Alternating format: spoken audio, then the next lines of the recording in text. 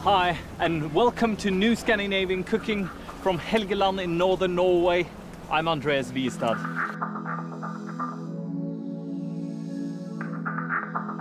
This coastline here is the land of fish. Fish has always been the most important thing.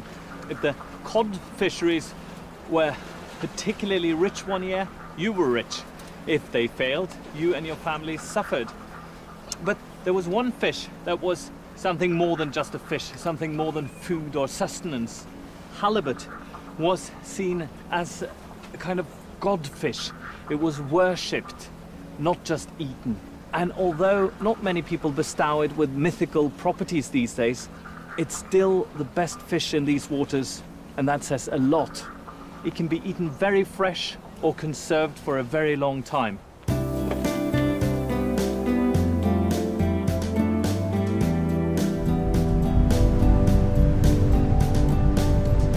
In today's program, I'll start off with a difficult cousin of the Atlantic halibut, namely the Greenland halibut. It's almost only served one way, namely smoked and salted, and I'll serve it together with smoked salmon, potato salad and blueberry vinegar. Halibut can be a really big fish, so when you have it, you often have a lot of it. Luckily, it can be preserved, and I think that pickled halibut is a true delicacy and also very versatile. You can use it in salads, on sandwiches, in soups and stews.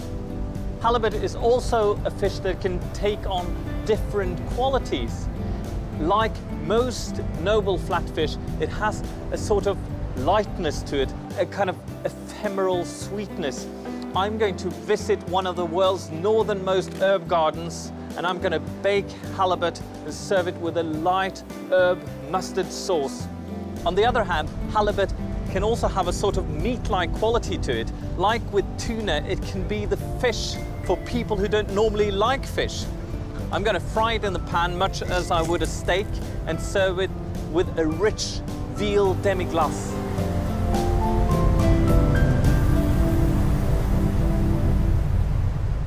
Norway is a tiny and big country at the same time. It's only got about 4.5 million inhabitants, but it is incredibly long, and it's got all these different islands and fjords, and if you stretch out the coastline, you've got one of the longest coastlines in the world.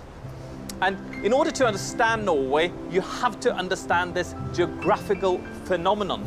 It is what has made Norway a seafaring nation. It's also what has made Norway a fishing nation. And you must also understand the Coastal Express. This ship that I'm on now is the old coastline going from port to port in Norway and quite literally uniting the country. Today the boat works as a cruise ship. You can come here, watch the beautiful scenery, and partake in a century-old tradition that helped unite this country. Today's program is about halibut, and halibut is truly one of the most delicious fishes in the world. And that's not just my opinion, that's the opinion of everyone who cares about fish. But halibut's also got a kind of ugly cousin. It's the Greenland halibut. The Greenland halibut is notoriously difficult to cook with. I've been to Greenland, and there I only found 1 or 2 cooks who were able to do normal cooking with a Greenland halibut. But I think it is quite nice when you have it like this, salted and smoked. and especially if you serve it together with smoked salmon. They taste good together, but they also look good together. And the traditional thing to do is to heap a great deal of smoked fish onto a plate and then add some potato salad, and then just to call that a fish platter. But what I've done is just blanch some spring onions, some scallions.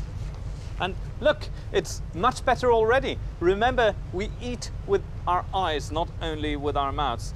And what it needs now is just a hint of something else, something a little bit acidic to pick up all the flavors. So I've got a bit of normal white wine vinegar here. And what I'm gonna add in addition to this is just some blueberries with this extreme color. Just a teaspoon of blueberries and you've got a blueberry vinegar. And here you are, just a few drops of this will do wonders for the potato salad, which might otherwise be considered a little bit dull. And here, the potato salad is completely transformed, both visually and flavor-wise. And the last ingredient I'm going to add is croutons. I've made croutons with dark rye bread. And you've got the smoky flavors, the salty flavors. You've got that light tartness of the potato salad and even a bit of crunchiness from the croutons. You can find all the recipes at our website, newscancook.com.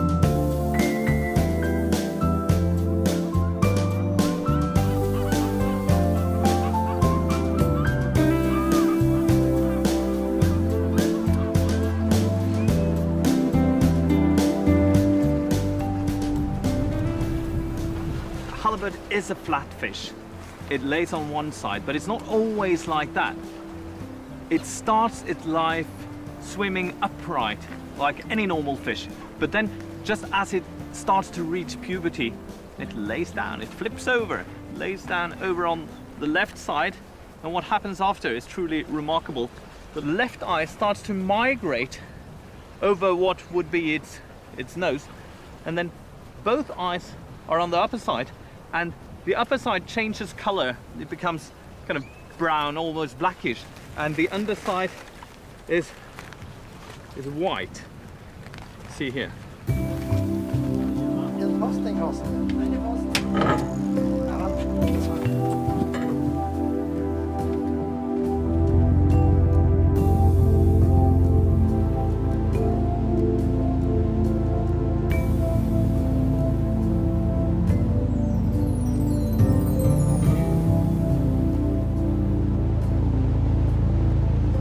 Halibut has been a constant factor along the coast as long as people have been fishing.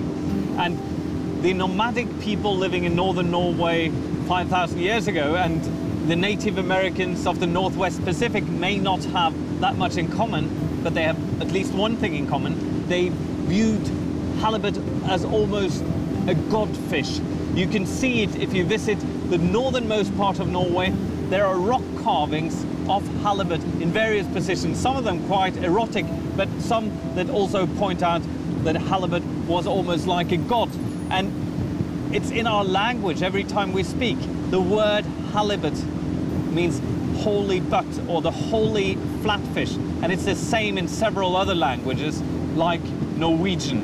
And it's hard to speculate exactly why it's so, but you can only imagine if you were a fisherman living here and you had a tiny little boat and you caught a 500-pound halibut, you would feel that you were facing something larger than yourself, larger than your boat, maybe larger than life itself.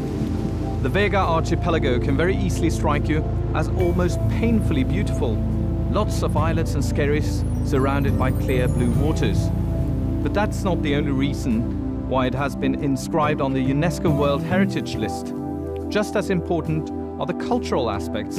Here, near the Arctic Circle, you find a unique fishing and gathering community. The men would fish and the women would gather valuable eiderdown. Originally, the down was used just to keep warm, but eider down duvets soon became an expensive luxury commodity.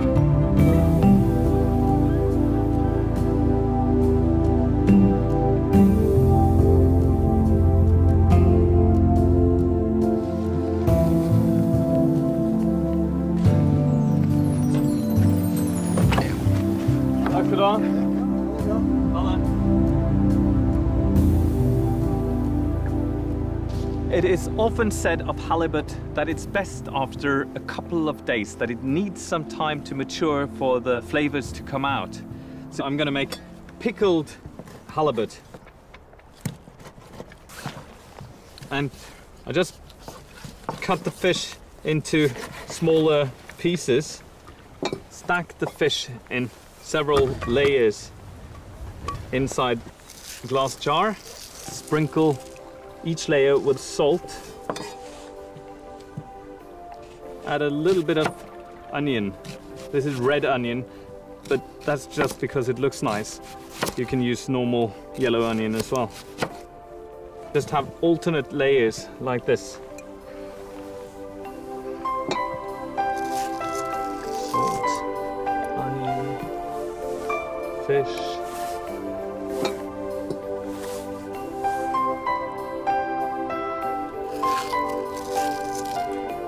I'm going to flavor it with some rosemary, a couple of sprigs, and some bay leaves. And in order to pickle the fish, you need both to expose it to a bit of heat and a bit of acidity. I've got a little bit of boiling water here that I'll season with red wine vinegar.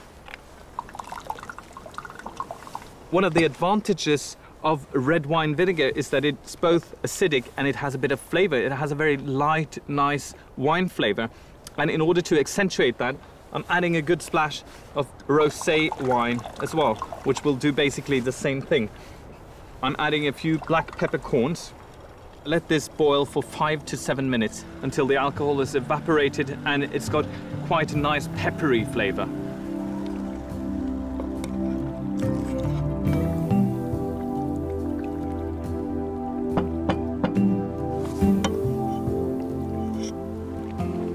Of course, you need to heat it further. So I'm just placing it in a pot of boiling water and leaving it there for about 20-25 minutes. At that point, the fish is cooked, and all you need to do is just to put the lid on and it will be hermetically sealed. And it can keep for a very long time, even for months. This is just a couple of days old, but still you'll notice that the flavor develops. It has this lovely balance between the acidity and the saltiness and the flavors of the sea.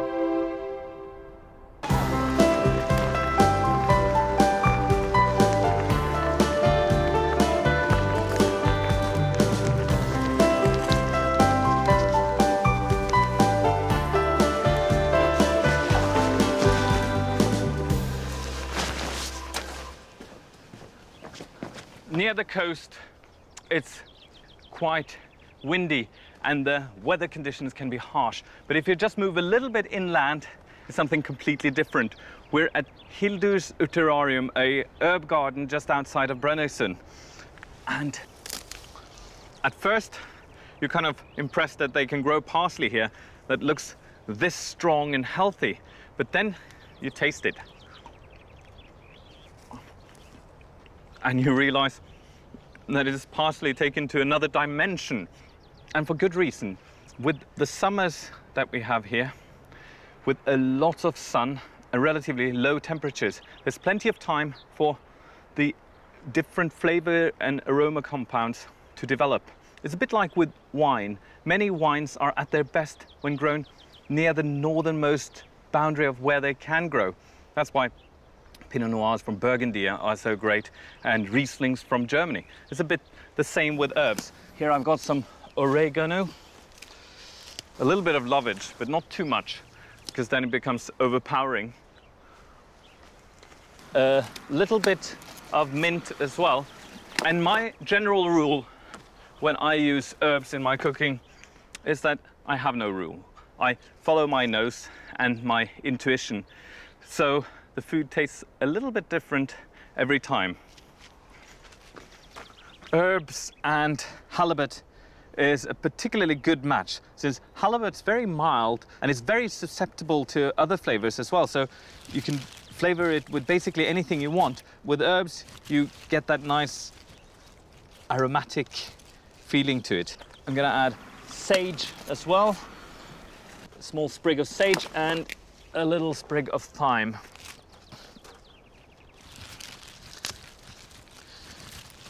I'm gonna do something a little bit unusual. I'm gonna bake the fish with a cucumber so that there will be sort of cucumber juice in the pan afterwards. To bring out some of the moisture, I'll just sprinkle it with sugar and a little bit of salt and toss it around like this. I see that there are some zucchini here.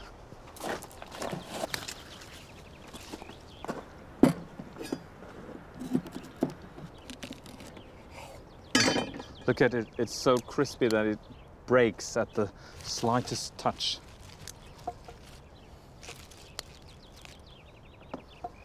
And a good lump of butter.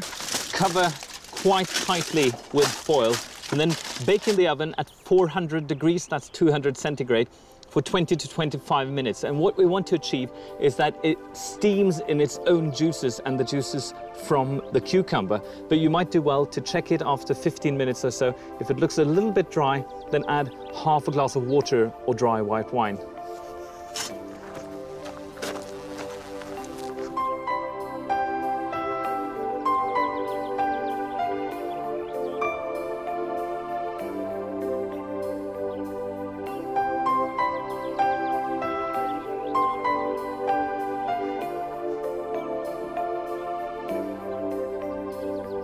This here is a scented garden, a perfumed garden.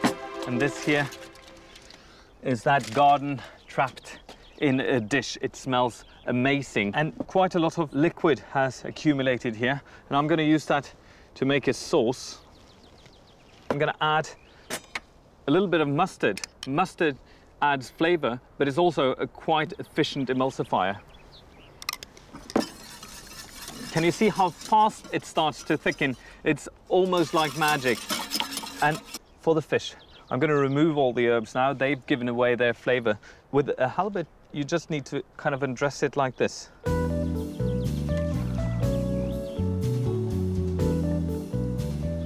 I'll serve it with the cucumber and the zucchini, and then I'm going to pour the herby mustard sauce over it. Doesn't that look nice? You can find all the recipes at our website, newscancook.com. There are more than 6,500 islands, islets and skerries here, which make it kind of difficult to get around if you travel by road. But at the time when sea travel was the rule, not the exception, it made it easy and safe, because you could always row out and you would be safe. Even if it started to blow, you would always be able to get ashore. But although the weather here can be fierce, the climate has one advantage. It's not very warm here during summer, I can admit that. But because of the warm currents of the Gulf Stream, it's not very cold here during winter either. That means that there's not much snow here, and you can do a little bit of agriculture. So a normal family could have maybe 1 cow and 4 sheep. So together with the fisheries, that actually added up. And also, the halibut loves this kind of environment. It doesn't like it if it's too shallow or too deep. So the environment in between all the islets and skerries, that's a perfect breeding ground for halibut.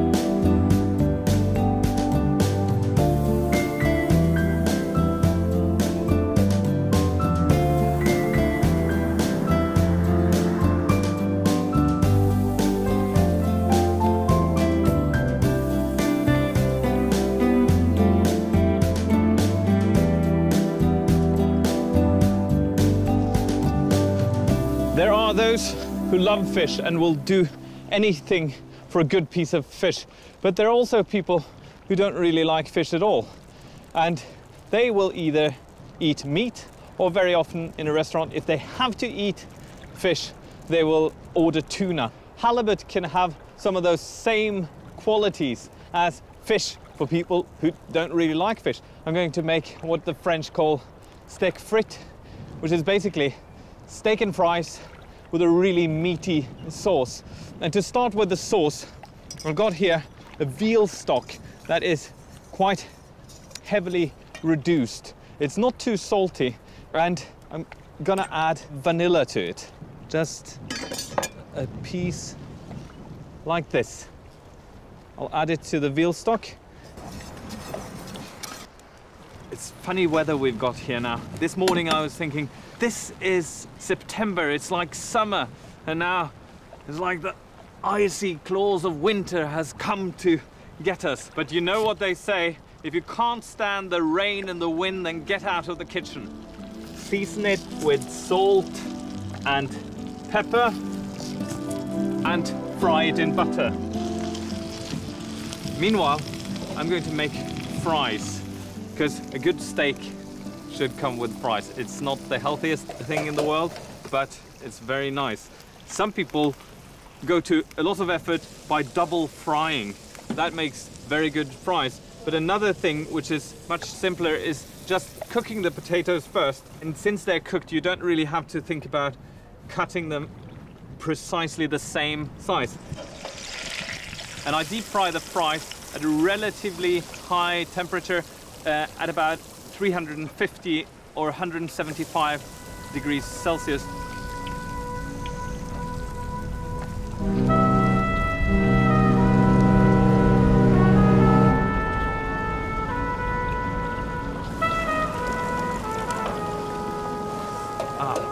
Now it's finished, and I like my fries like this, deep golden on their way to becoming brown.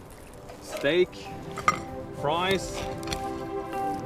You can find all the recipes at our website, newscancook.com. And then the sauce. And the last thing that I'm going to add is a bit of, can you guess what it is? It's halibut fat. It is a delicacy, and in the old times, people here in Northern Norway used this instead of butter, because butter was incredibly expensive. But it is one of the nicest and also healthiest of all the fish fats. So here you have it. It's a steak, but it's from the ocean.